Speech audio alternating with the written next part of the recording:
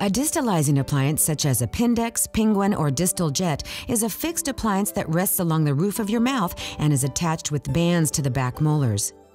It is used for a Class II malocclusion, an orthodontic problem in which the lower teeth are too far behind the upper teeth. All distalizers have a common function, however, not all distalizers perform exactly the same.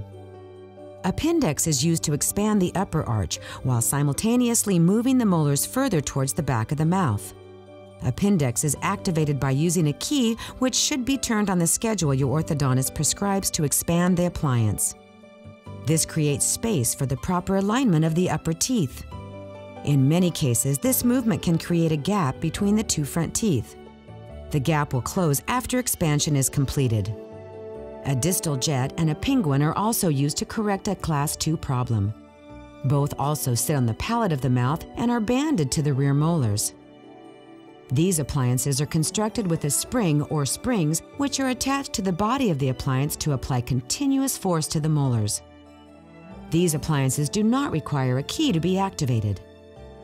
The force that is applied to the molars is what moves the teeth towards the back of the mouth. Cool water, toothpaste, and a toothbrush are required to clean your appliance. Brush your teeth as usual, paying particular attention to the bands that hold the appliance to your rear molars. Brush gently along the gum line to remove the plaque. Extra brushing is important. Brush often, at least 3 times a day for 2 minutes. If your appliance becomes loose or if you have any questions, please call our office.